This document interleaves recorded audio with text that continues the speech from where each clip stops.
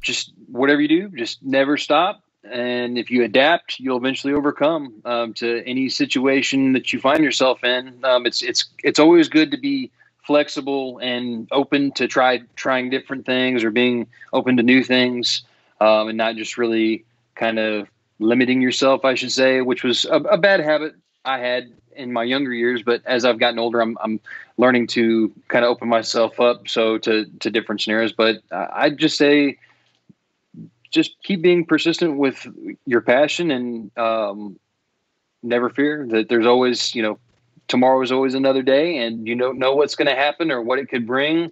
But if you are diligent and are continuous with your love for the craft of playing drums, then whatever happens, you're going to be ready when the time comes.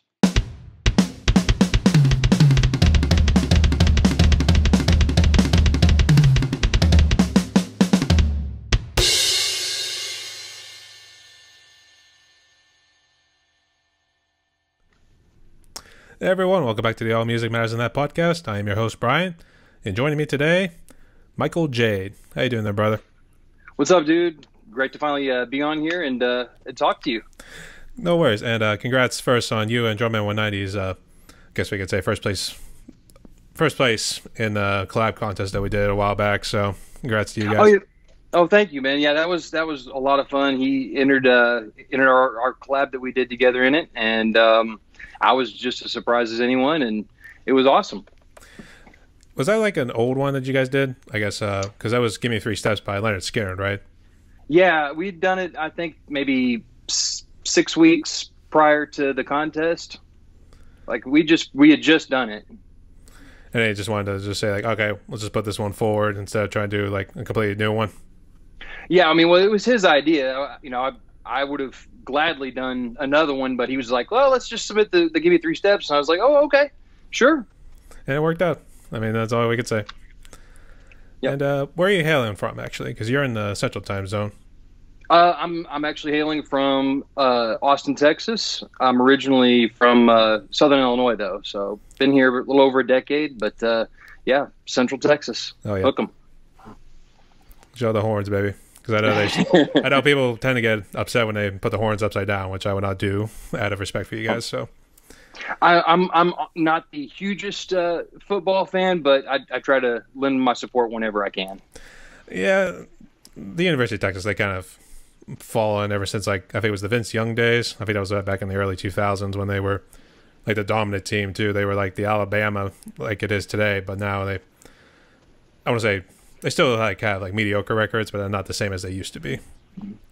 Well, it's interesting. The football culture down here is really intense, and it's where I'm from. It's baseball. The Cubs Cardinals rivalry is really huge where I'm from, and not so much football.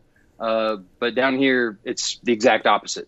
Yeah, I know, because actually that's how it is in like all the southern states too. Is like football is like the biggest one of them all. It's like just above religion, if I wanted to put it in like terms of like 1, 2, 3 or something like that. Yeah, I think it's football, and then you go up a little further north, and it's baseball, and you go up a little further north, and it's hockey. Yeah, yeah. The Canadians, they love their hockey. That's for sure. Yeah. I've got a few family members that live up in the Washington area that's their thing is hockey. Yeah, I can see why, especially considering like where they're at in terms of like geography too. So they probably get a lot more winter months than they do summer months compared to like where you're at now. So, but enough about sports here. I wanted to get to know you a little bit more here. So I got some questions here for you. So you ready? Right on. Fire away, man. I'm ready. Let's do this. All right. I think my audience is going to be pretty excited about this one. So, all right. So let's start off with a simple one. Tell us a little bit about your drum history. How did you get into drumming? Whew. So that's it's actually kind of a story. We got a minute. I started playing drums when I was 4. Really, before that, I was obviously the classic tale of pots and pans in the kitchen. And my grandma noticed that. And for, I guess, my 4th Christmas, I got one of those little toy drum sets that you get out of like the Sears or JCPenney catalogs. And they've got paper heads and, plastic heads and whatnot. And that didn't last any time. I just kind of destroyed that. So fast forward a couple years later, and I got a Noble and Cooley toy drum set, and that was like, woo, a big deal. And I think I just lost. Did I lose you? No, I put myself on mute. So. Oh, you put yourself on mute. I'm getting a lot of background noise, so sorry. I just don't want to be distracting. So keep going. Sorry. Right on. So basically, I still got little pieces of that kit from when I was 6, and then fast forward to when I was about 9. My mom actually offered to get me my first real drum set, but I had to work for it. I had to mow the yard. $50 more towards the drum kit if you mow the yard, and little chores and things like that. And basically, I just spent all summer long that year trying to work towards getting the drum set for my birthday, which is in August. And I got it, and I wore the heck out of it. It was like it was probably a $300. It was called a Thor drum set, and it was just the cheapest god awful thing you could imagine. It was all the hardware was like aluminum riveted together. It would just snap, and then the tom arms would just spin, and the wood was like cracking. It was so bad, but it got me through, and I used that for a number of years, and eventually, when I was about 17, some friends were a part of a Christian youth group band, which I guess a lot, is a fairly common story for a lot of drummers too. I know that's kind of what got Drumatic going on his drum path was the church. And so I joined that band for a number of years, and that was really formative for me because it taught me how to interact and play with other musicians. And then basically I didn't really do anything else until I got into college. And then in college, I basically formed what you'd call a bar cover band, just old classic rock and stuff like that, like blues and R&B. And we would just play cover tunes into the Southern Illinois area, they really didn't have much of a music scene up there, but we stayed constantly busy, and it was a lot of fun. I would say that was probably one of the high points of drumming for me, was playing live shows with that band, because it could have been 5 people there or 150 people, and we were always having fun in that band no matter what. And it was a lot of fun memories, and a lot of teeth cutting back in that time, a lot of experience, and everything you can imagine, from the classic chicken wire gigs, where they're throwing stuff at you, and just long journeys, little mini tours. But it was fun. It was great. I would, if I had the chance, I'd do it all over again. Nowadays, probably not so much. I'm pretty comfortable with just being at home. But I did that right up until I moved to Austin. And how I got to Austin was I was really good friends with a drummer here by the name of Tommy Taylor. Some people may or may not have heard of Tommy Taylor, but he played drums for Eric Johnson back in the 80s and early 90s, and as well as Christopher Cross back in the late 70s. But he was living down here, and we were good friends, and he was just like, dude, I don't know what you're doing, but you need to come down here. You need to get out of there. And so summer of 2011, I basically just spent that entire summer saving up what I could. And at the end of the summer, I loaded everything up into my truck and made a leap of faith and transferred down here. I think I was cashiering at a pharmacy for like $7 an hour. And I brought a lawnmower just in case things got, hairy or anything. But I got down here and immediately wanted to figure out a way, how can I make a resume for myself, a musical resume, when no one's really heard me play. And I wanted something that was kind of more commercial rather than just my own stuff. I wanted to be able to show that I could play, actual cover tunes and stuff, which I didn't really have much of recorded with my other band. So I set about basically setting up just my camera, and I didn't have any audio equipment, and I was living in this tiny little backyard apartment. It was maybe 320 square feet. So no electronic drums, no comings to that. I'm just, going to annoy everybody with this. So I didn't get a chance to play very much. But when I did, that's why you see I don't have very many drum cover videos really starting out on this channel, on my channel. But I would play whenever and often as I could, and I started creating, I guess, a musical resume so that I could shop myself out to bands and local musicians here. And I was probably for the first 7 to 8 years when I first moved here, I was basically a hired gun musician. I would play with other bands locally, and I would join in or fill in for drummers that couldn't make certain gigs. And it was a lot of fun, but at the same time, I just never felt like I belonged. It was never like a tight, you know what I mean? I don't know if you've ever been there or not, but it feels like a job rather than, kind of like a brotherhood type of camaraderie type of thing. Mine was kind of a little short-lived, but I wouldn't say maybe doing like a session musician kind of work.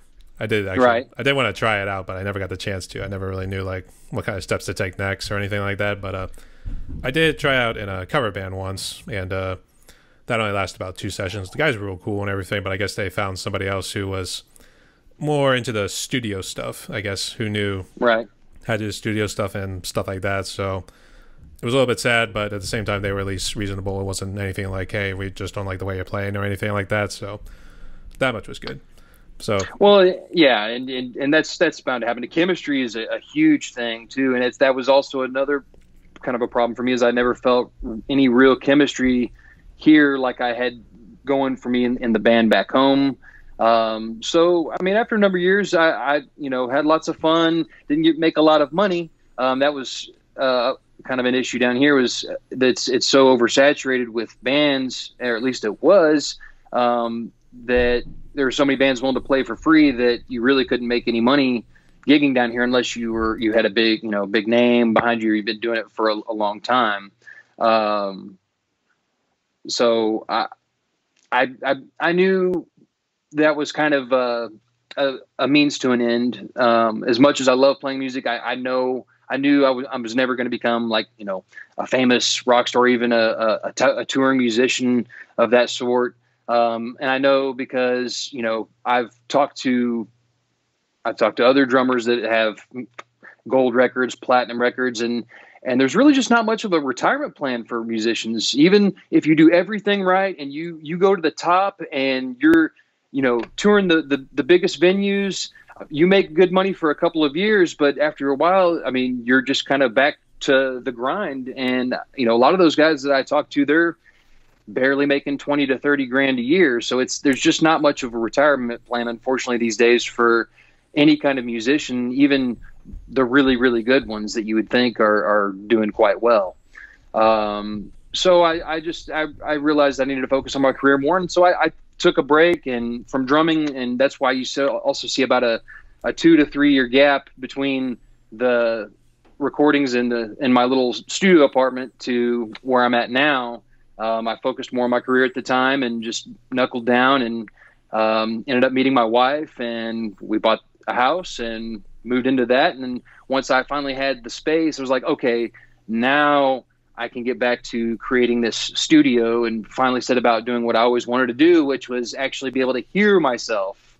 And I knew I could never do that in that tiny apartment. It was just no way.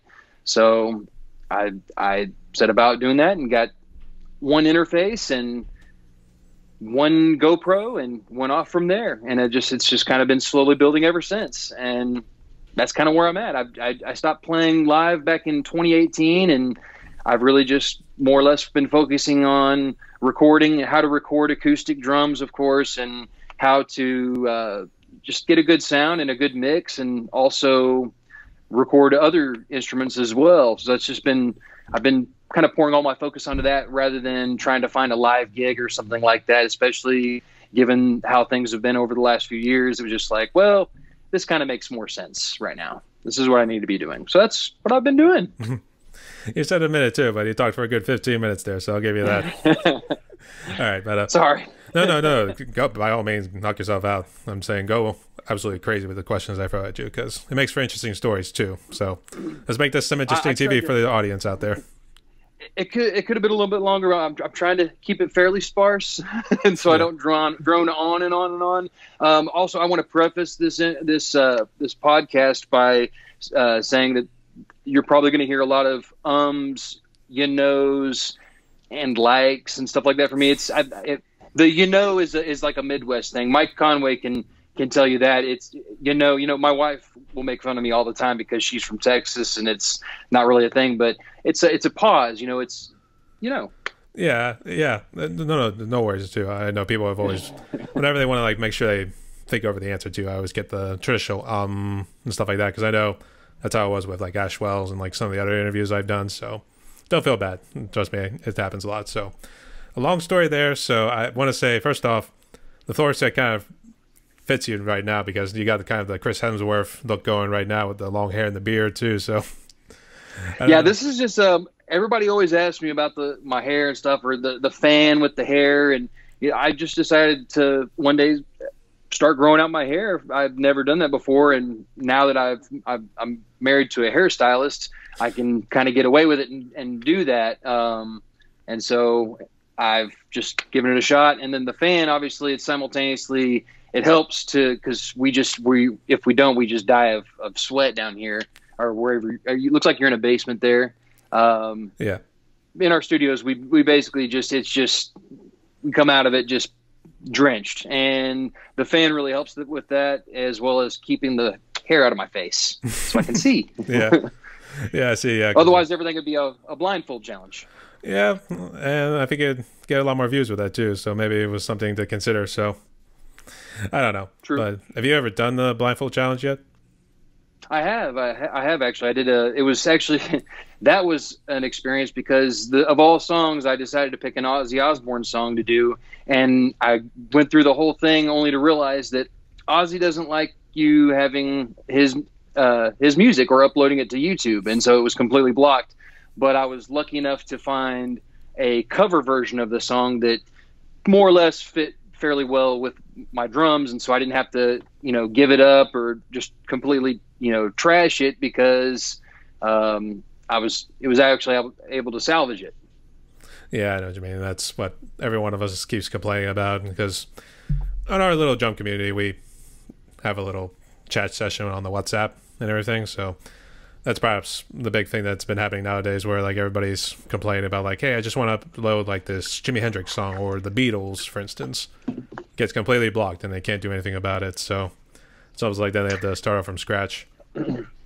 I had tried about 9 years ago to upload a Prince cover, and it did not happen. And of course, now since he's passed, rest in peace, Prince. I guess whatever entity is controlling his music will actually allow just the United States to use his music. So I was able to actually record the song that I did 9 years ago, or re-record it, and actually put it up. But then I found out it was basically blocked everywhere but here. Yeah. I know that's how it is with like Instagram too, where you just put a post up or something where you're just showing a little clip of you playing the song, and they'll say they'll block it in like countries you would probably never want to visit, like Somalia, North Korea, and stuff like that. If you're like, why are you even showing me that? I'm not even going to go there. In fact, I don't even know how many people even care that we actually post something there. So I don't know. It's so weird, and I kind of wish it should be like, if we just put the disclaimer that this is no copyright intended, then it should be fine, right? Because we're not really profiting off of it for anything. So you would think that's all you need to do. Just put that in, and then it's all good, because it's meant to be a nice promotion of music. I mean, we love our influencers who have influenced our style of drumming. So, But speaking of which, who would you consider has been your biggest influence, or I guess influencers? Oh man, well, I'm a '90s kid, so that's going to obviously date me a little bit. Before I get into that question, let me ask you: what was your first concert, Brian? What concert did you first go to, and how old were you? Let's see, because if you count Strings, because that's concerts I was actually a part of too. That was actually, I want to say 3rd grade actually. So I mean, that was back when I was like 9 or 10, something like that. But if you're talking like either the metal concerts or any of the rock ones, just your first concert you ever went to. You remember? the one that always comes to mind was when I was in Austria, and me and a couple friends went to go see As I Lay Dying, wow. Job for a Cowboy. So it was a metal concert, but that was actually my first metal concert I always went to. So that's the first one that always comes to mind. But it was always interesting too, because we were actually on a German trip with the whole German class that we had during my junior year going into my senior year. So we just happened to see the poster, and we asked our teachers, or teacher, it was really just one, and then she fortunately let us go, because that day we actually got in trouble because we weren't at the correct spot to get the bus and everything. So so unfortunately it almost could have went horribly wrong, and we could have missed out, but she, by the good grace of God, let us go and see the show. So Ooh. Nice. So nice. Well, that's quite an experience. I was gonna say I did see all of Job for a Cowboy, but I only saw like maybe half of As I Lay Dying, because we had to get out there and get back to the hotel that we were staying at too. Gotcha. Well, still, you got to say you did that, and your first concert was in Austria, which is pretty wild. It's my first concert experience was pretty wild too. So I was 5. My mom and her boyfriend at the time, and had a couple friends, and we all traveled basically in an old VW microbus from Southern Illinois to Dallas to see Edge Fest circa 1992. Which had the Red Hot Chili Peppers, Pearl Jam, the Pixies, the Sugar Cubes before Bjork went solo, and a couple of other bands. I think Ice Cube was there or something. But I just remember just standing on the edge of my seat and just watching these bands and watching these drummers, Chad Smith, Dave Abruzzese, these guys were just monster players. And even at 5 years old, I still vividly remember being there and watching it and watching the shows, and having a huge impact on me, especially those two drummers. And so I'd say that's kind of where my big influences really start from, are those two drummers. And then you start adding in guys like Stephen Perkins from Jane's Addiction, and Sean Kinney from Alice in Chains, and of course, everybody has, their Mount Rushmore of drummers. You talk about guys like Bonham and Ginger Baker and Mitch Mitchell, and of course the God Buddy Rich. But I have to say that it's the early 90s drummers that have had the biggest impact on me. And then, of course, getting into the later 90s, it was kind of more new metal, alternative metal, Seven Dust, Deftones type of stuff that I really, really got into. But I would say when I first started playing drums, I learned the Black Album by Metallica and Back in Black by AC/DC front to back. So, of course, Phil Rudd and Lars Ulrich are thrown in there as well. But really, when it all, basically boils down to is I'm a rock drummer that's trapped in a funk drummer's body, I should say, or maybe vice versa. I'm a funk drummer that's trapped in a rock drummer's body, because I want to play like really heavy, hard, aggressive music, but at the same time, I just want to groove. And so I think that's why the first two drummers I mentioned, Chad Smith and Dave Abruzzese, really kind of check all the boxes for me, because they play with a lot of power, but at the same time, they've got a swing or a groove to them that's just undeniable. I see. Yeah, yours is actually a pretty extensive list too, and you actually list a lot more of the grunge and maybe a little bit of the punk bands and too. So, because a lot of other drummers in the community here, they kind of talk about Neil Peart as one of the other gods, or the Professor as I know Bruce and Stamatis, that's what they call him. They call him the Professor too. So, yeah, it's those. I love Neil Peart. Don't get me wrong. It's just and of course Mike Portnoy and all those Danny Carey. I call them Muso guys. It's Muso music. It's music for musicians, and it's a lot of crazy polyrhythms and odd time signatures and stuff. And I guess I never really had the patience to sit down and try to work all that stuff out. I just wanted to get up there and groove. And my biggest thing was always, I wanted to make people dance. That's all I cared about. Just, maybe a kind of a pop sensibility to it. All I cared about was making people dance and have a good time, rather than, oh, look at this crazy time signature I can pull off. But I'm slowly but surely getting into that realm because obviously I'm starting to run out of stuff that in my comfort zone, I should say. So I'm starting to push myself out a little further and get into stuff that's like the New Regime and Queens of the Stone Age and stuff like that. Just really heavy, crazy stuff. I mean, I consider it crazy. A lot of people are like, man, that's just nothing. But I'm working my way up to those crazy bands like Tool that have, just really progressive styles to them. And those songs are enormous. And there's also a lot of intricacies and subtleties. But for now, I've just been always a meat and potatoes kind of drummer, I guess. Mm. Yeah, every now and again I might delve into like doing Tool because I know No Quarter is actually one of my favorites from that group too. So every now and again I might just play it on there just for fun, just see where it goes. Eventually, maybe I would like to do a cover of that song, but I got some other ones on the plate right now. So a whole lot on the list right now, including these podcast episodes too. So I'm not trying to close the door or anything. It's just what I am physically capable of doing as time goes on, and I'm trying more now than ever before to play as often and practice as often as I can. Really trying to develop some better habits this year and really work on developing more as a drummer. I see. Yeah. All right. So let's jump into your kit right there. Tell us a little bit about it. So this one, let's see if I can get you mobile here. Yeah.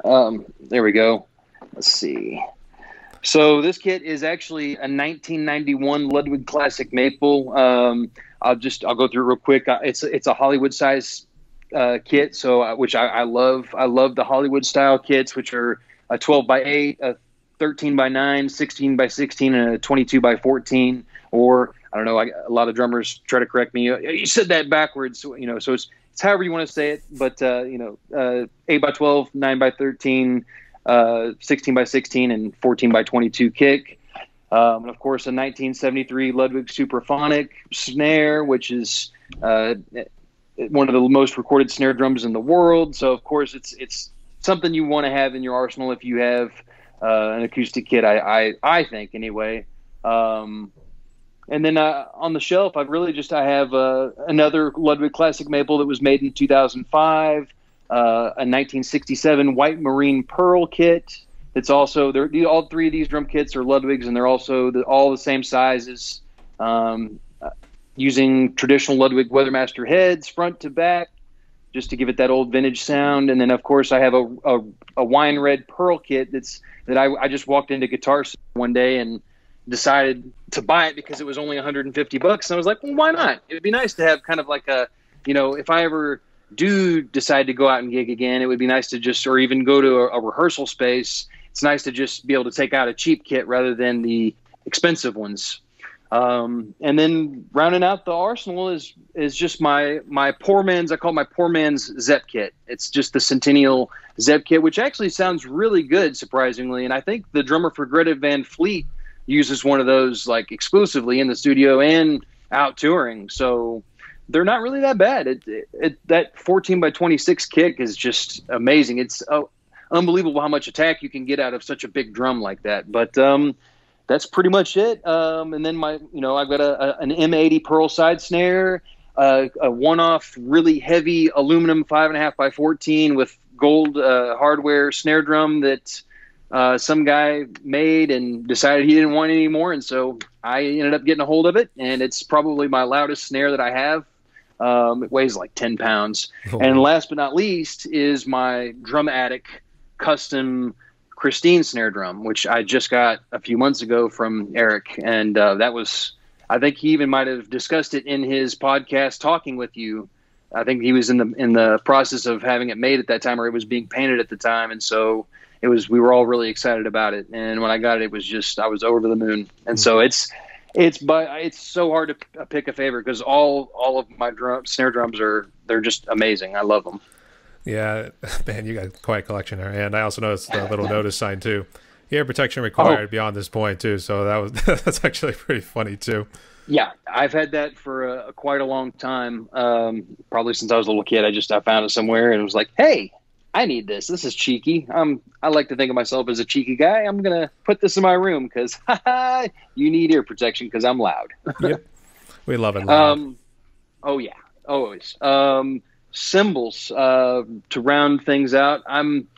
I've really recently switched over to being a Zildjian guy, but I still have a few remnants of Sabian things. I've got a pair of 14-inch Sabian rock hats, which were actually intended. They were matched to a Zildjian set of hi-hats. Basically, the previous owner, he wanted to take out a set of hi-hats on tour, didn't want to take out his Zildjians that were really old and rare. And so he bought these because he was a Sabian endorser and wanted to get them to sound as close as possible. And I ended up getting them from him. Same story with the ride cymbal. It's a 24-inch Sabian AA medium ride with a brilliant finish. And it was also styled after a 24-inch Zildjian ride from like the late 60s.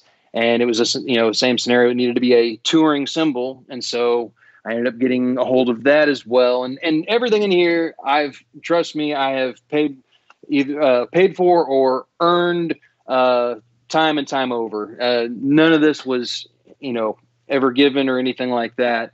But let me come over here and just kind of go around it real quick. I guess which microphones are you using to record your sounds? So right now I'm using some Sterling overheads, which I believe is Guitar Center's brand of microphones. I've got an Audix D4 on the floor, two Shure up here, I think SM56s up on the toms, an Audix D6 for the kick, an Audix i5 for the under snare, and of course the classic SM57 Shure on the top snare, and then just another Sterling over here. That's pretty much it. But yeah, everything else is A custom Zildjians from 18, 19, 20, and then another 18 over here. Oh man, you got quite an extensive list there too. Man, you're loaded. I'm kind of a cymbal guy at the end of the day. I'm the cymbal-holic drummer, I guess. And I've wanted to get into some more earthy kind of sounds, but right now I've just still been on this really bright cutting sounding cymbal kick lately that I don't know. I like the sound of bright cymbals. I guess, does it sound like breaking glass? Because I know that was what Joey Clark said in like the interview I did with him, but he got that inspiration from Vinnie Paul from Pantera.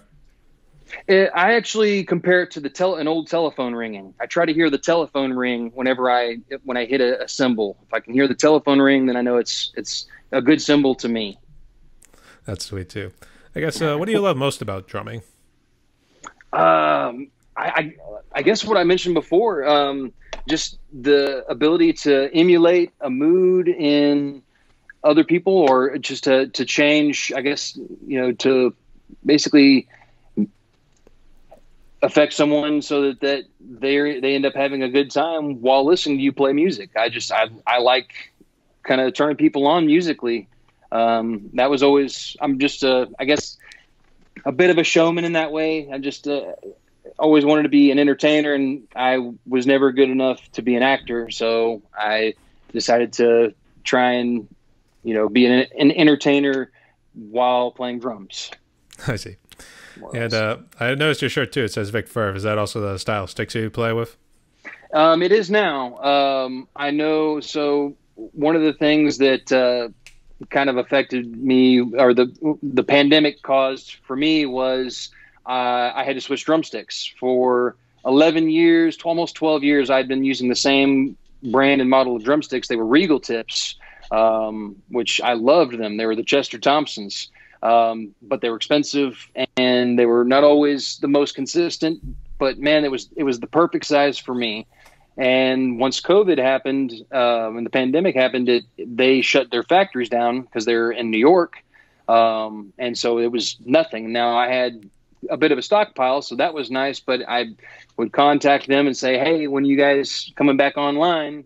And I never would get an answer. Or well, maybe next summer. And I'd be like, okay. And so I'd wait about 6 months, and I'd message them again, and it got to a point where they just stopped responding. And one of my last messages was like, "Look, I'll take whatever you have made, or I'll buy 1,000. Name the amount of pairs I need to buy. Like, I'll buy in bulk, whatever it takes. I really want to keep playing these sticks." But it just kind of fell on deaf ears, unfortunately, and it was a bummer. But I had to end up switching over to a different drumstick, and so now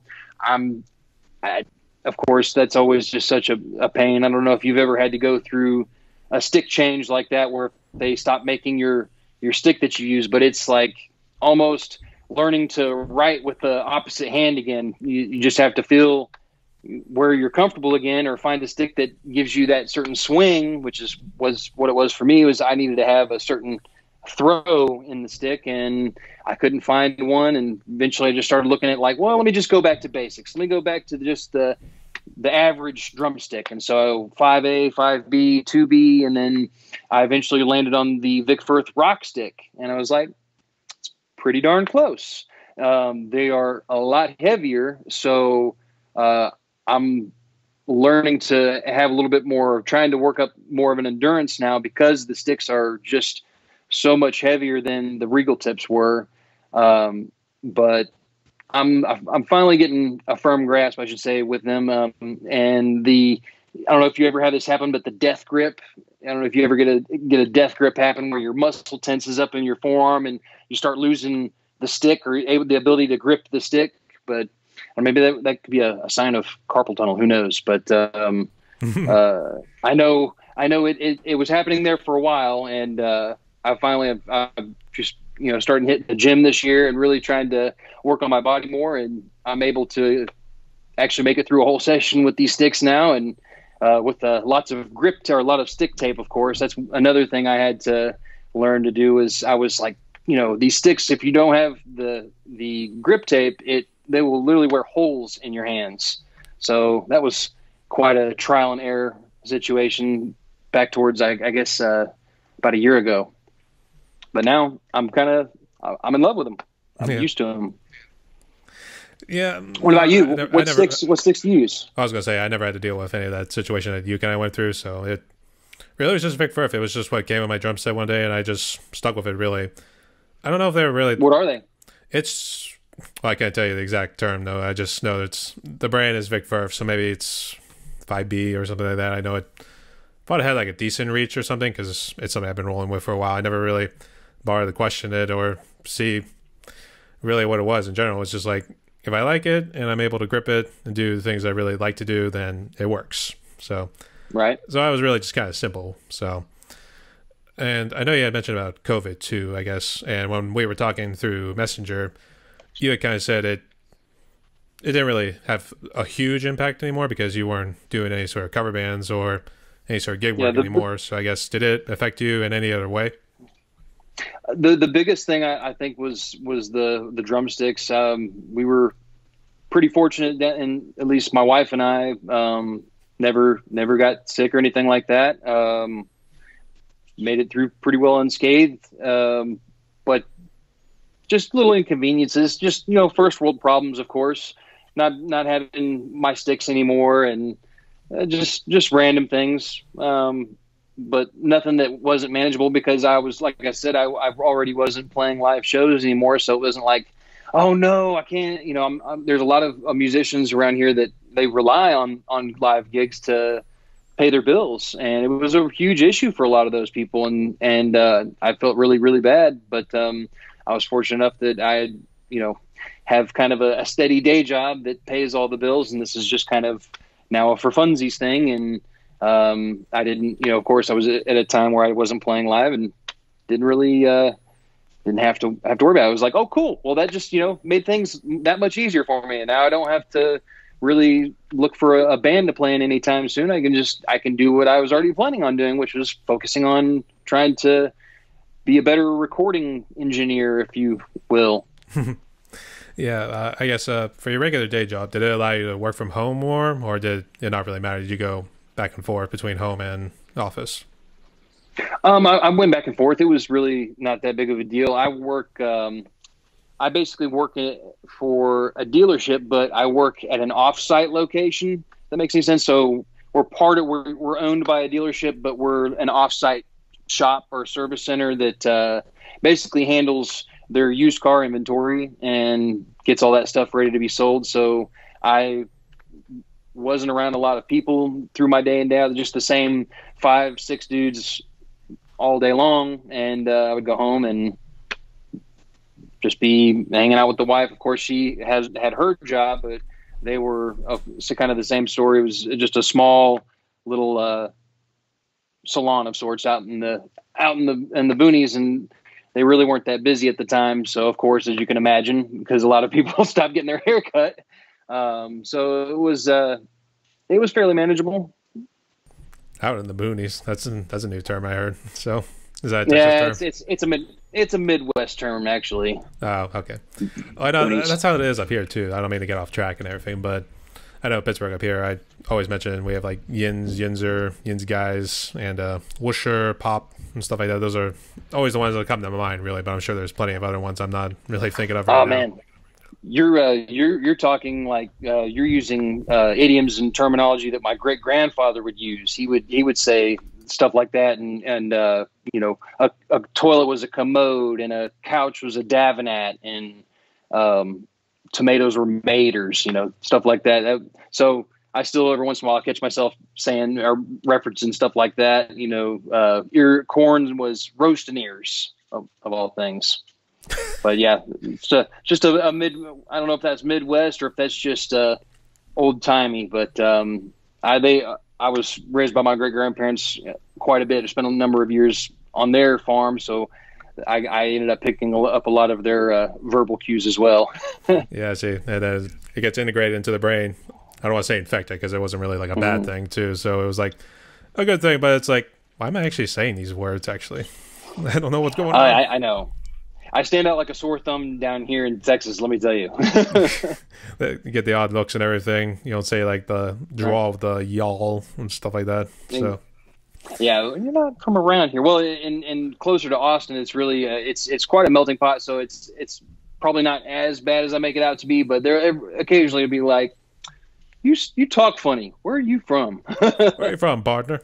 That sort of thing. Yeah, it's like the old cowboy kind of accent too, or something like that. So. Just hope that it's for the right reason. It's just more like get to know you a little bit more, not the hey, something's fishy around here and I don't like it, that sort of thing. So right. That's just how it's that.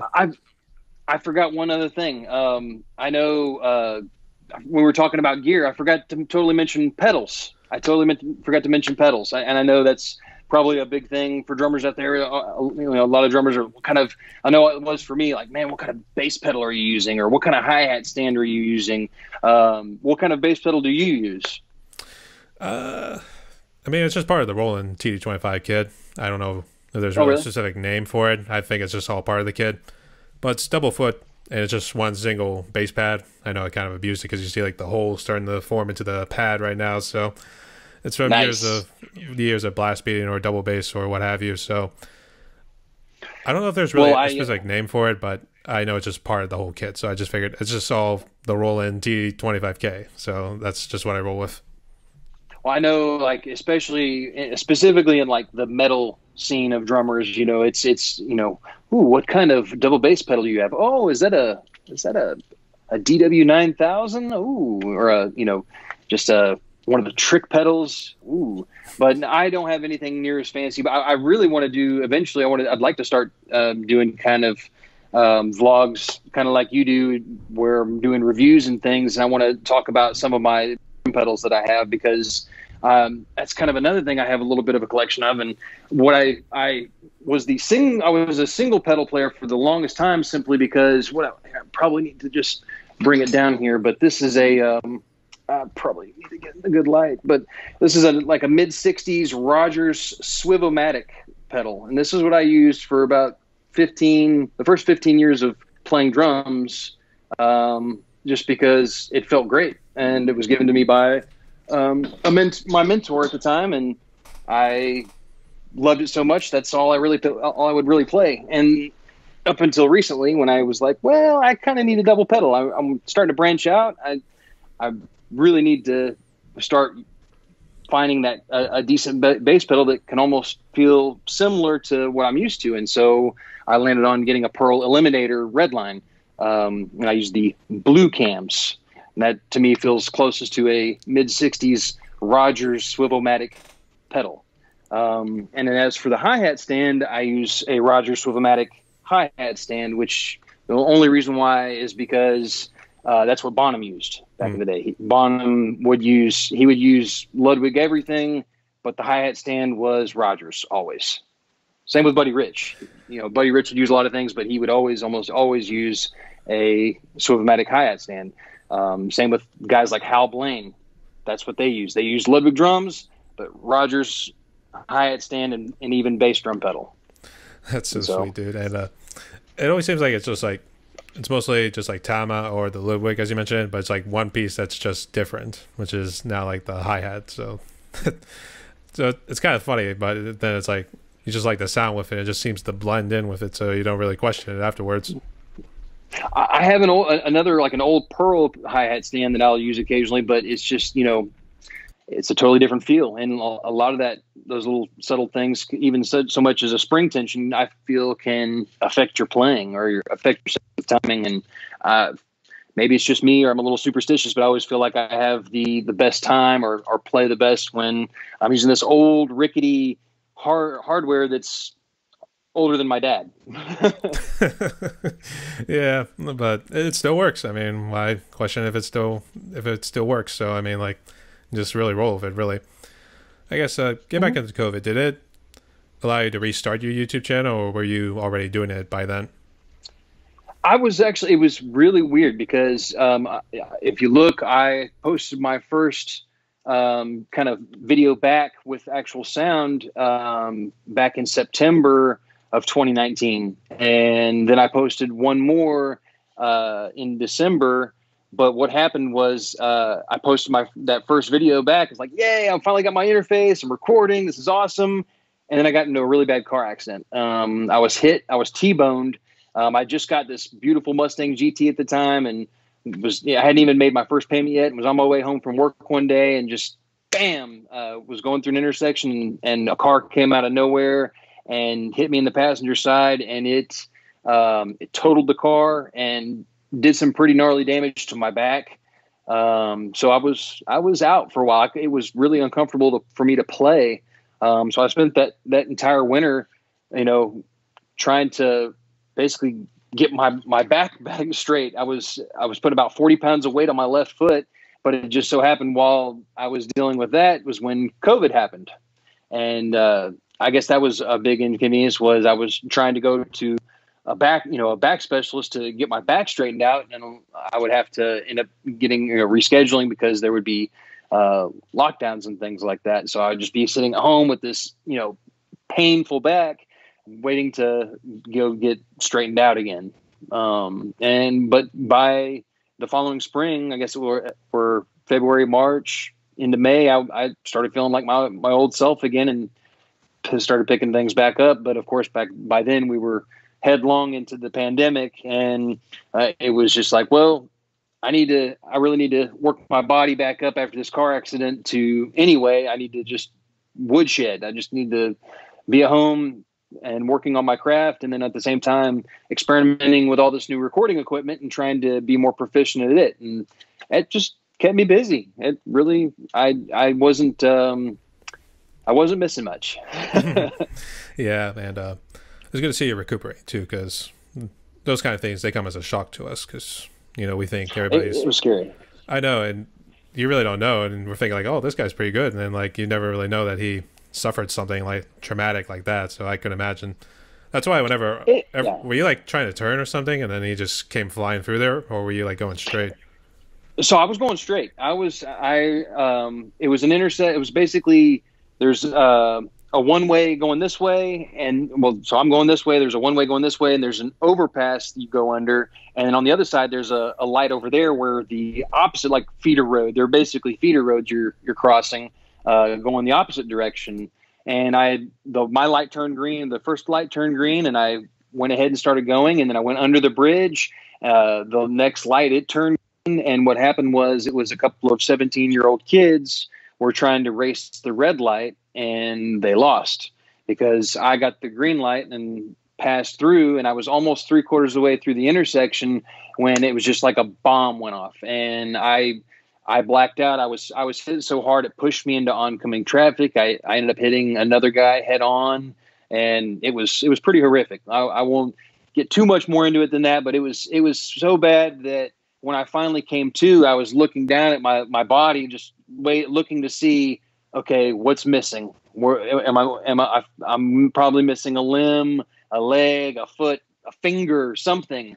And I was amazed to see that everything was still fairly in place. And I ended up opening the door, and when I got out, I just collapsed because it just took the wind completely out of me. I could barely breathe, and just rested on the curb until paramedics showed up and went to the hospital and was totally checked out and showed that I was fine. And so I got some pain pills and went home and waited to see a back specialist.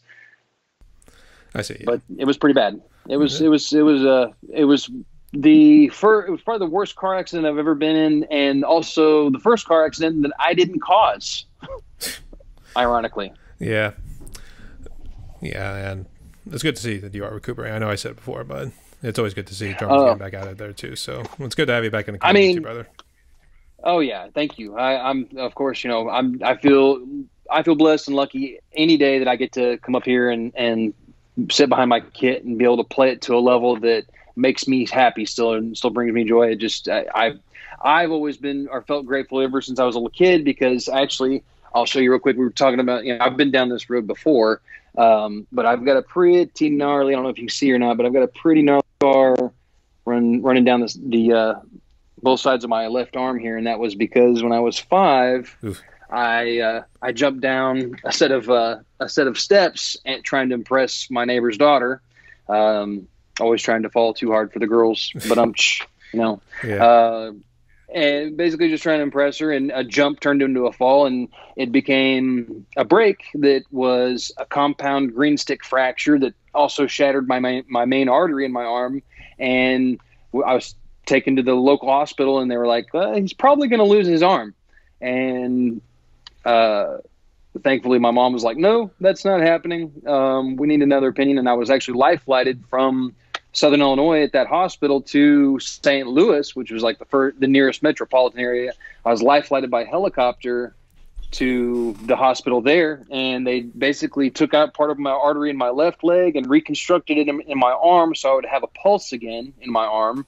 And then from there, over the course of like 6 operations, knitted my bones back together in my arm so that I could keep it. And I made pretty well a full recovery. I have some limited range of motion. Like, I can't fully touch my back with this arm like I can this arm, but other than that, I can play. Yeah, that's the main thing. We can still play too. Whew, boy. I should say I can play without having to take the school of Rick Allen from Def Leppard. I can still play as if I have all my limbs, because I do. But yeah. It was close there for a minute. I was going to have to look into a possible Rick Allen setup, I thought. Yeah, I know. Being a little kid. Yeah, too. Boy, that's pretty powerful stories too. And like I said, good to see you're doing well. So I guess thank you. Yep. Is there something you want to achieve with your YouTube channels? Because I think now you have a good amount of subscribers and stuff. So is there something you want to achieve with that? Man, like I said, it started off as being kind of a drum resume, or just to show anyone that I was trying to shop for to be in their band, how versatile I was, or, I could play this or I could play that. But now it's just gotten to a point where I just do it because I love to do it, and it brings me joy, and it's fun for me. And it's something it's a craft, or something that I feel is always something that I can learn. There's always something new to learn, both playing drums and recording. It just kind of, it's all rolled into one. audio engineering, playing the drums proficiently, as well as the visual aspect of putting it all together and editing it. It's fun for me. And now I would say my biggest goal is just being able to continue and have fun doing it. And if I get more subscribers along the way, that's awesome. But what makes me feel good is just a constant, like it doesn't have to be a 45-degree angle, but just slowly building up to something special that I don't know. I'm not looking to get famous or anything like that, but I would obviously, everybody wants to see their channel grow and keep growing. Nobody wants to see it go down. So if I could even just maintain what I've got right now, that would make me happy. Shoot. I feel like I get more attention right now than the last decade of playing live shows. So it's pretty fulfilling and rewarding, and I'm connecting with awesome people like yourself and just forming these really cool friendships that aren't right down the street or anything. They're sometimes in a completely different country, and with regard to guys like Ash and Mike Lewis, who's another awesome drummer. If you haven't seen or checked him out, I recommend checking him out. I just did a collab with him. I see a couple of mics. But it's awesome. I did see a couple of mics. Yeah, but there's a lot of us, a lot of mic drummers. Yeah, I know. Actually, I thought you were going to say like Mike Few, because I know he's posted a good amount too. I know he's always willing to do any sort of collaboration and stuff like that too. So that's who I thought you were going to get in touch with him. You haven't got in touch with him? No, but I'm going to have to get in touch with him. No, I'm going to have to get in touch with him too now, I guess. Oh, yeah. Awesome, dude. Very awesome, dude. Shout out to Mike Few. Love you both. That's what he says too. All right. Yeah. Okay. I guess we now reached this part of the podcast where now I give my interviewees a little bit of freedom to ask me anything, or if there's anything you'd like to get off your chest. So you did kind of jump the gun on it. So I guess what other questions did you have? So I've watched a few of your podcasts, and I feel like you've probably answered some of these questions before. But how long have you been playing drums, or what was it that I guess I know you? I think you said Rock Band was, as it were, was what really kind of led you into playing the drums. But I guess what were you wanting to do with playing the drums? Like what did, when you started out playing the drums, what was it you're trying to achieve with the passion? I'd say in the beginning it was just really doing it for fun, because I really wanted to do like some of the songs I really loved, and without doing it on the rock pad things where you have to like get it so right or the fans start booing and hate you and all that stuff. So at least in this case, it was, I'm trying to do it, I'm trying to keep it as close to the beat as possible, but I'm having fun doing it. And then when I started getting better with it, I was like, I could probably do some drum covers out of this, because I've seen some people do drum covers. Obviously they were more high-end, if you know what I mean, high-end subscriber count kind of players. So I figured I think I'll give it a shot, but I'll just do it as a hobby and then see where it goes and stuff like that. And obviously the first few subscribers, they're family and friends. They're just trying to say we have your back and stuff like that. So it was really slow, because you find out it's a very saturated market. So oh yeah, I kind of learned that. Then I thought, I think I need to start differentiating. So I tried vlogs for a little bit, but that turned out to be a lot harder, because I was always trying to do like scripts and stuff, so I knew what to say. And eventually at a point it got a little too hard, but I think I would like to bring it back, because I seen Sacha, Virtua Drummer, he started doing vlogs, but his is more like, because he got back into gigging, so now he's kind of showcasing some of his skills and everything. I see his stuff on Instagram. I follow him. I'm following him on Instagram, so I'm able to see his stuff on there. Yeah, too. And he always mentions about it, but I gotta go over there and check it out, see like how he's doing and everything, because they're short. They're not like terribly long, but they're like 15, maybe 20 minutes and something like that. So I thought about doing something like that, but I wanted to incorporate some of the old school stuff. You remember how MTV with the Jackass and Viva La Bam was on there, and it was like, oh, this is so badass. I wanted to try something like that, but try and figure out how to incorporate the music to it. So make it somewhat entertaining, but it's still to the topic of music, if you know what I mean. Right. I love doing that with certain drum covers that I do. I'll add in little snippets of favorite TV shows or shows kind of from, my past. If it makes sense, then it makes sense. Or, like a funny thing that particular band did, or just try to be cheeky and somehow while using either something from my past or something that the actual band had done or posted up that I thought was usually pretty funny. Yeah, I know what you mean. And I've seen our guys kind of go back to the old school, or at least try to throw in stuff that maybe influenced their childhood and stuff like that. I know one with me was actually, and I noticed this recently, it was with Cool Borders, more specifically Cool Borders 2, because it had like a soundtrack. I wouldn't say maybe the guitars or anything was legit, but it was at least still something that sounded cool. I was thinking maybe I could do drums on that and then kind of relive those days and try stuff like that and see where it goes and stuff like that. Mm-hmm. The other thing is always that's always fun is recording or trying to record like an intro, like your intro music to your video. That was kind of a challenge. It's like, well, what am I going to do? I don't have anything anything here but really drums. How am I going to make it kind of a catchy intro? So that's always fun, just trying to discover like what's your not only your logo but your intro music going to be. I know I asked Bruce Baxter for a logo, at least see where we can go from there. But intro for the podcast ones, this idea actually came from John Grubbs, who I talked with on Facebook, and he brought the idea up where if you had a bunch of little pics of drummers playing and it kind of spreads out, and I was going to do like 12 and see how that works for the opening intro, because when I do it, it's kind of like a little bit of a drum kind of solo. I kind of took the idea from Led Zeppelin, the rock and roll song, so that's kind of where the idea came from. So I was going to try something like that, but I only got like 4 videos so far, so I don't know. If you want to pitch in too, you're more than welcome to. So okay, really all it is, it's really just like 15-20 seconds of the drummers just playing whatever they want, and then there's no audio to it. It's just the video that I specifically need, and then it branches out and then just brings all music matters in that, and then it just rolls from there. So, but I don't know for the drum covers, because I just kind of roll with it right into it, because sometimes there's little instrumentals in the beginning before the drums come in. So I usually take that opportunity to just say like, hey, subscribe to my channel and stuff like that, and you know what I mean. You just try to kick it off from there. Mm-hmm.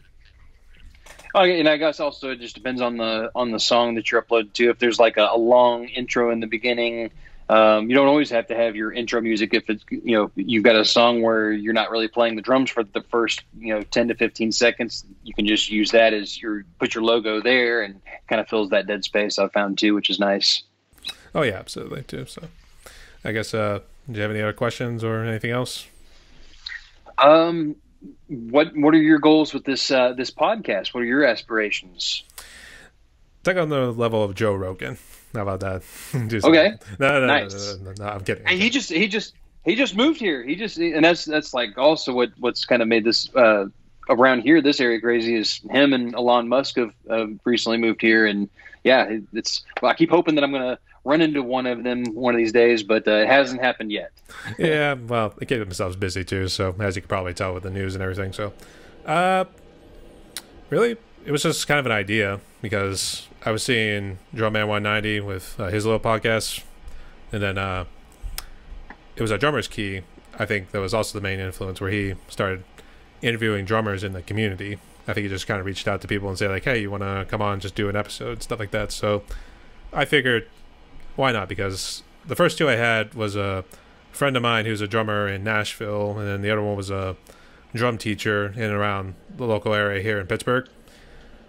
And I was trying to think, I'm thinking like, if I'm going to start copying like Drumman 190, it's not going to be very interesting if I go for like the same drummers or the companies. Right. I know he did a TJC custom drums on his podcast, so I'm thinking like, if I start doing that, all I'm really doing is just copycatting. So maybe let's try something different here and then see where it goes, and then eventually work myself up. So I would like to turn this into a full-time position at some point, but we're at least working our way there. So a little bit of a ways to go. Well, I gladly appreciate the opportunity that you're given, kind of lesser known drummers such as myself, to giving us a platform to get on here and just kind of schmooze about ourselves and drone on and on about, you know, our background and stuff. I really appreciate the platform because it's really awesome, and it's given me a lot of insights into. You've done some other interviews with other drummers that I follow on YouTube that I'm big fans of, and I got to learn a lot of things about them that I never knew. And it's just I think it's a really cool thing that you're doing, and I'm really happy to be a part of it, and just grateful. No worries, and thanks for coming on too. That'd be $20. Got Cash App? Oh yeah. You know, that's always a kick line I always like to say too whenever I start picking on people too. I'll be like, that'll be $20. Just 20 in this economy? In this economy? That's like a bargain, man. Oh yeah. But hey, it adds up over time too. Then that's tax free. Right. I'll just do that. It's tax free, so it adds up. So all right. I'm starting to look at some of my subscriptions like, man, I need to start cutting some costs here. Netflix getting awful expensive these days. Oh yeah, I know what you mean. Well, I mean, the subscriber count went down too, so I think you can easily just join amongst them too. So I guess you have to see what happens. So, all right, I guess. Do you have anything else before we jump to the last question? I think I'm pretty well caught up from here. I can't think of anything else I would want to ask right now. You probably will later after we end the conversation. I'll be like, oh yeah, but nothing right now. Yeah, I know it's one of those. Oh man, I forgot to ask that question, and then we'll have to do part 2 later on, so you can ask it later. All right, but right, I don't even know where we're at on time. I don't even know where we're at on time. I mean, we talked for a good hour. We definitely. I mean, I got no time. That's pretty good. That's pretty good. That's a good. That's definitely a good marathon. So for anyone watching, if you've made it this far, thank you. You're awesome. Yeah. Well, we're not live streamed just yet, but I think if anybody does watch it, we'll eventually right. We'll reward them for good support and stuff like that. For good support. Right on.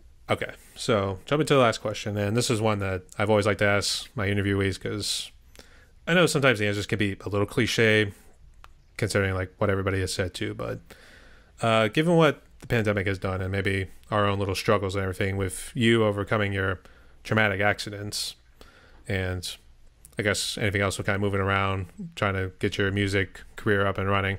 What sort of message of hope could you give to other musicians out there, maybe in a similar position, but maybe just trying to get out there and make a name for themselves?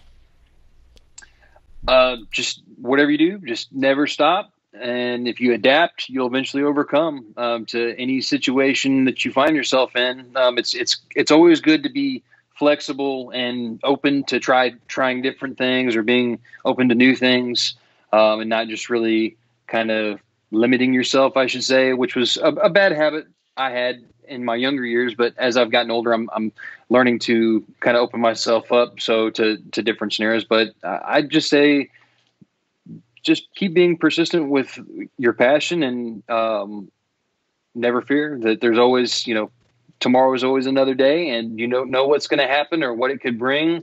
But if you are diligent and are continuous with your love for the craft of playing drums, then whatever happens, you're going to be ready when the time comes. So I'm a big believer of being prepared. So just always be prepared for anything. Short pause. Want to make sure he says anything else, because I know it always seems like if somebody has something else to say before I try to jump to the line, and it's like, oh crap, they want to say something else. Oh wait, oh yeah, thing. Yeah, oh yeah. Throw your avocados out after a couple of days because they're usually no good. I don't know. But yeah, that's I think the biggest message, if I could give anything, was just always keep yourself open to new experiences. I see. Spoken like a true prodigy. It's always like what I want to say to everybody here, because everybody has certain words of wisdom to say out there and everything. So, all right, before we wrap up and everything, what's it like down in Austin right now? I guess what can you tell for any of us who want to maybe visit down there and maybe make a little vacation out of it? We're almost in peak summer temperatures, but we're still kind of preheating. It's only about 100, 101 right now. We still got about, I'd say, another 10 degrees to go before summer really kicks in, but we're almost there. It's nice. We as far as just kind of day-to-day life, so far this year, we kind of had a bit of a COVID scare at the beginning of the year, but after that, it really tapered off, and we've kind of just been almost pretty well back to normal for so far this year. Haven't really had any issues, and it's kind of almost like nothing ever happened. It's weird. I know too, yeah. But, and I guess there's also a lot of the drama going on too, and I know there was that school shooting, which was a huge tragedy that happened. That was pretty horrific, and my heart goes out to each and every one of those families. That was devastating. I heard about the Buffalo shooter as well. That's just, it's awful. But it's just so, it seems to be like something, a long line of tragedies that have been affecting us for what seems to be for the last ever since really 1999 that I can remember. It's just every time one of those things happens, it's awful. And it really speaks to me because when I was in the 3rd grade, a man came in and kidnapped his daughter from our school at the time with a gun, what we thought was a gun, but ended up being just a BB gun. But nonetheless, it was pretty traumatic. And this was back in the mid-'90s this was pre-Columbine. So we were just horrified, that he ended up, kidnapping her, and it was a pretty crazy and horrific thing. And they had to basically create a manhunt for this guy. And about a month and a half later, they finally found him and rescued the girl. But of course, we all got to say goodbye to her one last time, but she had to go move away and change her name and all this crazy stuff. But it was scary. It was absolutely horrifying, and I couldn't imagine if he had something more than just a BB gun, it would have, could have been a very different story. And I'm always thankful that it went down that way, and it wasn't what we're seeing in the news nowadays. It's just I couldn't even begin to imagine what that's like going through that. So yeah, it's tough time. It's tough times, but it's, you keep those families in your thoughts and hope that something can be done to eventually stop this kind of stuff from happening. Well, I would hope, though. I think there's a good amount of skepticism to see why too. So, but I was gonna say, man, your stories are pretty much dramatic too. So I mean, like, you could almost like write a book after everything. I've been through a lot. I know, man. I'm trying not to be too dramatic, but I've had quite a life, man. What hasn't killed me has definitely made me stronger. And I never came from a place of privilege. I've had to work for everything I've ever gotten, and it's been a long journey to where I am. But I feel blessed to have this life that I have now every day, and to have my wife is my best friend, be married to my best friend, I should say, and we have our health, and we're safe, and we're doing what we love. And I mean, what's better than that? I mean, I guess we feel pretty fortunate given everything that's gone on around us over the last few years. It just seems to be, we have to be grateful for every day that we have. Oh yeah, absolutely too. Family comes first. I always say that first. Mm-hmm. So it's good to see that you're doing well too. And I know it's good to see it's made you stronger too as an individual and human being too. So glad to have you, buddy. Yeah. Oh, thanks, man.